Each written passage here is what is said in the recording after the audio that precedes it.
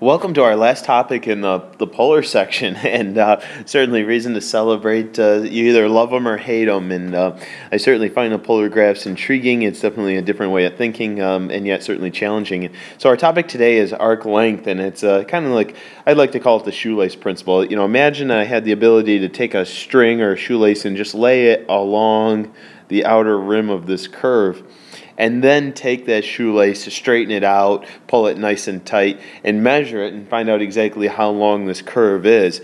Well, we have quite the formula coming at us today, and we actually have a special arc length formula. Let's go back and review what we did with rectangular coordinates. And that's going to kind of propel us forward as we try to find the length of our polar graphs.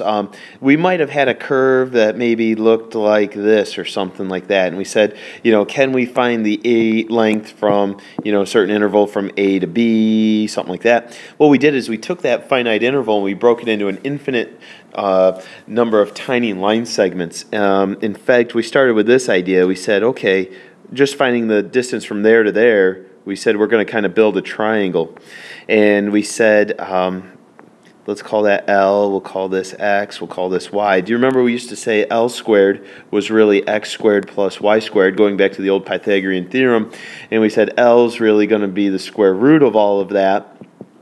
And then we said, well, we want that triangle to be infinitely small. We want it to be so tiny. So we said the length of one really tiny line segment, we said the change in X is going to get infinitely small, and we also said the change in Y is going to get infinitely small, and then we did some other manipulations to that. But do you recall the formula that we ended up coming up with? So we said the length of a curve, once you added all those infinitely tiny line segments together, was the integral from A to B of the square root. And then inside that radical we would have said 1 plus the derivative of function f squared. Okay, so now I wish I could go through the entire proof with you with regards to polars, but this is a kind of my executive decision. I don't think it's worthwhile, to be honest with you. I mean, there's certainly some value in it, but I want to kind of just cut to the chase here. And with regards to a polar graph, okay, and we're going to have to keep these two formulas straight. So the arc length of a polar curve looks like this. Okay, we can still use the L if you want. We'll say the integral from alpha to beta. Those will represent the angles, and it is going to be a big square root, and this time it's the original r squared plus the derivative of r with respect to theta squared. So it's very similar in the sense like you still have the derivative of your function getting squared here. The only thing that really changes is right here, instead of saying 1 squared, it's actually an r squared. So again, it's nothing more than you know, a new formula to memorize. We'll practice it, and hopefully with that practice it'll be much simpler to memorize. So for our first example, let's just go with the cardioid we had on the last screen. R equals 1 plus the cosine of theta. And let's see if we can find the length of this entire cardioid. You kind of got that visual image in your mind already from the last slide, and we're just going to jump right in. Let's say that the length is going to be, it did take us 2 pi radians to complete the entire thing. Again, if we were doing just a circle like r equals cosine by itself, we'd go 0 to pi. We've got that big gigantic radical. The first thing is going to be r squared, okay, plus the derivative squared. We'll throw that d theta on the end. Now, ironically, a lot of times this is a setup only type of question. This particular one though, they're going to clean it up a little bit because something interesting and special happens. Let's go ahead and FOIL that one out. Let's see, what are we going to get if we FOIL that out? We got 1 plus 2 cosine of theta plus cosine squared. And then on the second term, we get just sine squared. And what you'll notice is you see the Pythagorean identity right there. So if we combine those two terms, that becomes a 1. And that was the cleanup that I was talking about. And then if you combine that one with the first term, we now have 2 plus 2 cosine.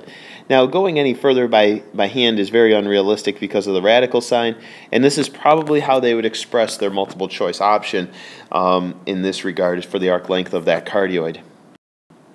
Our next one, we're going to talk about, instead of the length of the entire curve, let's find just the length of the inner loop for the curve r equals 1 plus 2 cosine of theta. So we've got a nice limicon with the inner loop, and let's see what this rascal would look like. Let's see, it's going to start all the way out here at 3. It's going to shoot up to 1, and then -1, and then 1. And so our curve looks like this. And they want just the length of that inner loop. Now remember, when we first entered that inner loop, we entered it from this angle and we swung up to there. So what I'm really looking forward, what I've got to try to figure out is, when did that inner loop start and when did it end? All we're really doing is setting that function equal to 0, asking ourselves, when does cosine equal -1/2? We could say at, let's see, reference angle of 60. So it looks like 2 pi over 3 is when the inner loop started, and then 4 pi over 3 is when the inner loop ended. And we're just going to write an integral that has those bounds on it. Just like all those area problems, getting the correct bounds is 90% of the problem here. Good news is we do not have a coefficient on this formula, like the area one. We always had to remember that pesky 1/2 in front. I don't want you to accidentally throw a 1/2 on these. So it's going to be r squared, so 1 plus 2 cosine of theta squared, plus the derivative squared. And again, we could FOIL out that first one and maybe combine some like terms and take advantage of the Pythagorean theorem. But I'm going to leave it right there. I just want to make sure we got the correct bounds on it, and we've got the r squared plus the derivative of r with respect to theta squared. For our last one today, let's try to find the length of just one petal on the curve r equals 8 cosine of 3 theta. Again, the amplitude is 8, which is rather large, but the frequency is a 3, and that's what really makes things even more interesting. Because that 3 is an odd number, we're going to see exactly 3 petals. If we were to graph this function rectangularly speaking, let's say there's pi over 2, and there's pi, and there's 3 pi over 2, and there's 2 pi. And then what we like to do is we like to break that into smaller increments. We go 30, 60, 90, 120, 150, 180, 210, 240, 270, 300, 330, etc., etc. Now that first curve has to be completed by the time I get right to that hash mark right there. So we're going to start up high at 8. We'll cross at 30 degrees, or pi over 6. We'll dip down to -8. We'll cross again and finish up here. And then we can continue that pattern on and on and on. But let's see if we can transfer that over to a decent polar graph here. So we're starting way over here at 8, and then we hit that pole pretty quick. So there's half of my petal, and that's what I want to focus on. I want to find the length of that half a petal and then double it. You'll notice that this x-intercept corresponds to when we hit the pole right there. So I'm going to say that the length of that portion is the integral from, let's see here, we started at 0 and we hit it 30 degrees, or pi over 6. We've got the original function squared plus his derivative, -24. Wow, there's some good chain rule right there. Never know when you're going to use that chain rule. His derivative squared. And then now what I'm going to do is I'm now going to double that answer to take into account this lower half that I wouldn't have seen till much, much later. Remember, that lower half doesn't come in until the very end. If I was graphing that entire rose petal, I would actually come here, I would swoop down there, swoop up, and then I wouldn't finish that petal until the very, very end. One of the interesting notes there.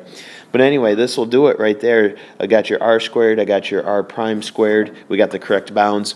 So hopefully that makes sense. The number one thing I've got to tell you tonight is to memorize that formula. Let's really cover it up, see if you remember it, do it a few times. Make sure we come in tomorrow with that formula securely memorized.